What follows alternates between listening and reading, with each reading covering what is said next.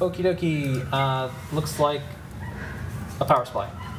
Yeah, it's a power supply, but it's an awesome power supply. So this is, I've been trying to get this in the store for a very long time, and I finally did. It is a split power supply.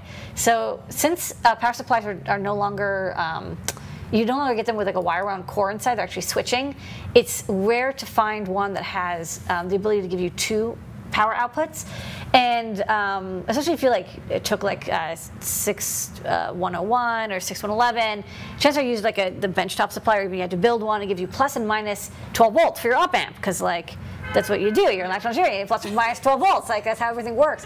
Well, the problem is that it's actually hard in like real life to get minus 12 volts and plus 12 volts. Like you can get minus by like flipping it, but you can't get like a true split supply. So this is actually a power supply that's custom built, designed to give you plus and minus 12 volts on 2 plugs that are referenced to earth ground. So you actually get like a true split supply. And so like, if you don't know what this is for, that's fine. But those of you who do know what this is for, this is really exciting, because I've never seen anything like this. Usually you have to get like an ATX supply, and they're huge and like annoying. But if you're doing, especially like galvos that need split supply, plus and minus references, audio that needs like these op amps, analog, synthesizers tend to have plus minus supplies. Like other sensors, like especially delicate sensors that need like a 24-volt differential. This is definitely your bag. It is pretty sweet. It's not like the highest quality supply. Like it does droop. Like it doesn't give you a really solid 12 volts, but you can always put a regulator on it and like bring it down to 11. But this is pretty much it. And we bought 1,000 of them, so hopefully people will like them. I think it's great because it gives you like, it's safe. You don't have to do any like transformer work. There's no mains. You get plus minus 12. You're ready to go. Yeah. So before people just get like 2 separate power supplies and just have to run them, or like what would happen before? If you could, like you don't normally get 2 wall adapters. One that would be plus 12, and then you'd have to get a separate one that was a negative supply. And you can't just flip the connector because it's referenced to earth ground, and so you just end up shorting. So you actually have to get one that is like a true isolated negative 12. I don't know. Like I think maybe like ATX supplies. Like there's no easy solution that I found. Like, or you get a power supply that's like $40 or $50. It's a real pain. Okay, I have a BattleBox question. So what type of batteries were in overhaul? Lithium-ion. Lithium-ion? That's what everyone uses? Everybody. Yeah. There's nothing else for this.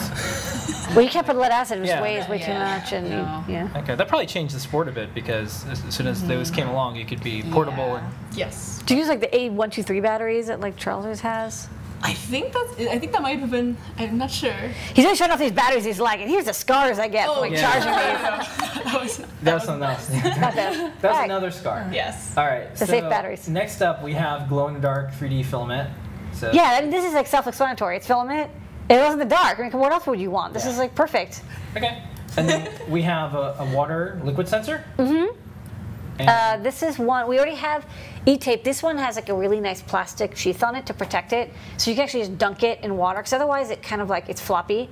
And this is our demo. It's like a lovely animation. So here I have an Arduino reading the analog signal and converting it to a motor gauge that spins, and it's just a lovely little GIF with like little bubbles and stuff. I'm so thirsty. Yeah, this is great for measuring water level. Yeah. You just stick it in the fluid, and it measures it. Okay. Next up, sensor.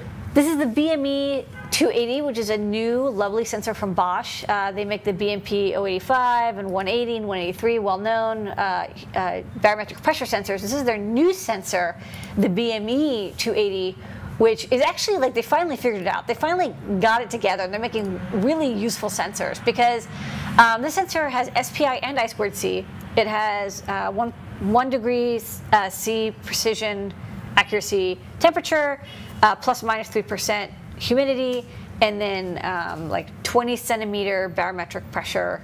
So you can actually do altitude measurements to 20 centimeters precision or so.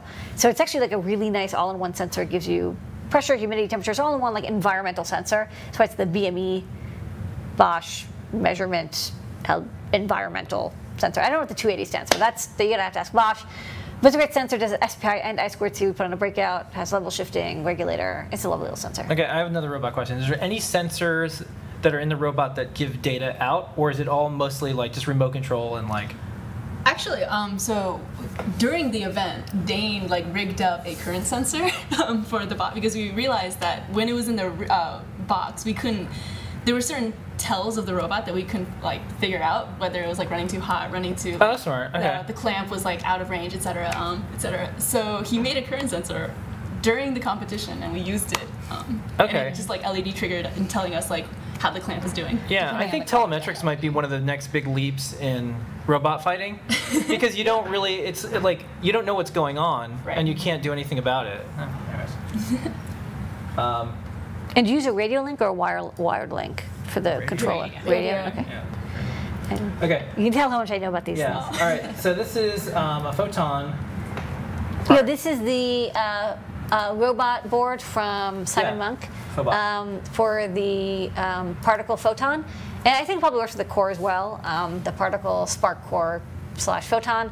And you basically put your little Wi-Fi board on top, and it gives you motor driver, a little TB6612, 1.3 amps. Not really enough to drive your gigantic 250-pound robot, but maybe good for a little robot.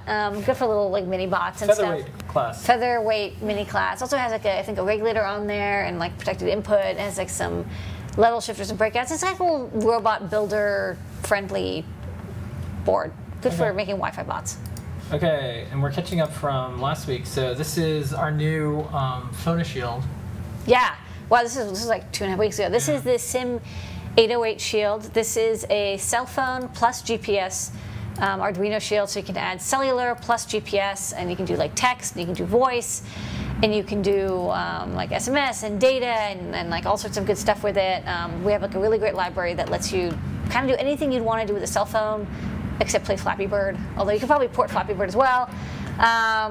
Works with an Arduino Uno, just add a SIM card and a battery, and you're ready to rock. So I like this because I kind of crammed everything in there, but if you're especially doing, we have a Shield that doesn't have GPS, but if you want to do something with location sensing, this is really nice because you don't have to buy a separate GPS unit. It has the GPS actually in the cell phone module. I guess it's designed for cellular tracking, fleet tracking technology, so it's a kind of a nice all-in-one module. And it's on a Shield. Yeah. Okay. Speaking of SIM cards. Yeah, like let's say you want to use the Shield, and you're like, hey, it's a standard SIM connector, but I have a micro SIM. Well, now we have a little adapter board. You can pop your micro SIM in, and it will turn it into a mini SIM or a standard SIM. It's like $1. It's just handy because some people are like, hey, I only have a nano SIM, and I want to, or a micro SIM, and I have to use it with the PhoneShield. I'm like, oh yeah, we should just get these little plastic adapters, but actually work really well. Just pop them in, go to town. Okay. And the last break tonight, which is the star of the show, besides Cynthia, Hannah, Lissy, and Lady Ada, is one of our new products. It's an updated new, but it's new enough. This is an updated version of the Bluefruit Friend. We've had the Bluefruit Friend for a while, and it's been very popular. We've updated it to now have the new NRF51822 module with 2 yellow dots on it, which means it has 32 kilobytes of RAM, so it can use our latest firmware, and it's awesome. It's backward compatible with all the previous firmwares, but like if you want to have the latest and greatest from K-Town, you'll want to get the new black PCB, which is how you'll tell which one you have. Much better than a previous product that we didn't bring to market, which is Bluefruit Enemy. Didn't work out. So this is Bluefruit Friend. Bluefruit ex-boyfriend did not work out. Terrible. Yeah. All right, and with that is new products. Good work. Yay! And it's 8:59. Look, I got in time. Good work.